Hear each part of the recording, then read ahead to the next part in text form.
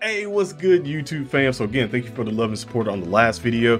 This one's going to be a short video, but this was going to focus on you guys in the comment section the most. What are you looking forward to in 2024 for Dokkan Battle in terms of unit wise? Every year we all have this sort of thing where we always look for the next year and we're like, oh, this is going to be this is going to check this off and stuff like that.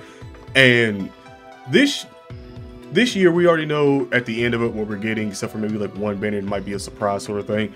But with everything going forward for Dokkan Battle in terms of like mergers and stuff like that that's going to be happening, it's sort of a situation where now it's like things are going to change in terms of summon wise, because Global won't have an advantage until the sync up happens. Global won't necessarily have an advantage, but for you guys in terms of units and stuff like that, because we've seen Dokkan doing the norm and then going outside of the norm and giving us, you know, characters and stuff like that that are kind of like, okay, interesting. Like we've got a Broly and a Trunks card together, and it's like, okay, you know, like we're doing stuff like that now. It's like some of the wacky ideas maybe you probably had like in the past could possibly have a very good shot at coming into light for Dokkan Battle in 2024.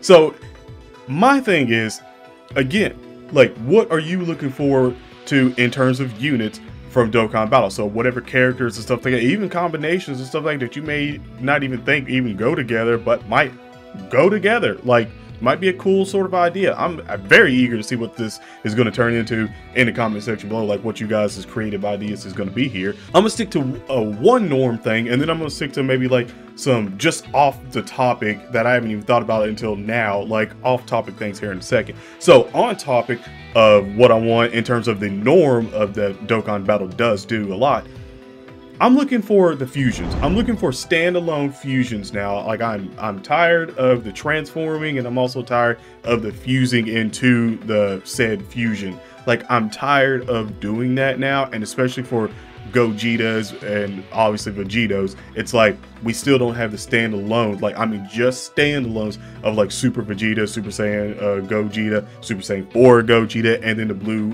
boys as well. We still don't have the blue versions standalones, except for Vegeto, that's a free-to-play card, not summoned. We still don't have Gotenks. I'm still sort of like always looking around like, hey, where's Gotenks at? Like why have we stopped like anything with Gotenks? Like I still want to see an LR Dokkan Fest of Gotenks at some point in time. So hopefully that does happen, you know, next year. If it does happen, that's going to be absolutely insane for me. That's going to be very, very, very great for me. I'm pretty sure people are still probably going to say, I would say probably Beast Gohan, an actual playable Beast Gohan, and then maybe like another Orange Piccolo, probably the Gammas as LRs, maybe a combination card, stuff like that, and even Cell Max. I'm gonna say that sort of things is probably like for the norm stuff, and then maybe like the slightly out of the norm sort of things is maybe like Zarbon, maybe a Zarbon and Dodoria, or maybe a Zarbon and Thouser Dokkan Fest card, combination card. That would be sort of cool. The norm sort of thing, and then also the out of the norm that they necessarily are doing currently right now in Dokkan Battle, which is pretty awesome. And like I said,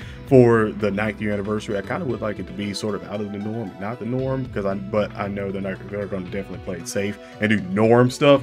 So I don't know, you guys, let me know in the comment section below how you guys are feeling in terms of like the units that you want to personally see in 2024, because like I said, I'm pretty sure you guys are going to have like some crazy combinations that's going to be popping off in there, and I'm going to be like, damn, you know, I didn't even think about that one. And I'm pretty sure Omatsu, I don't know where he's at right now, probably somewhere fucking up Dokkan as we speak, and everyone's wanting Koto back already. We miss you, Koto, we miss you. But anyway, let me know in the comment section below how you guys feeling, what you guys are thinking for your norm and out of the norm sort of units that you want to see in 2024. But other than that, stay safe, God bless, and I'm out. Peace.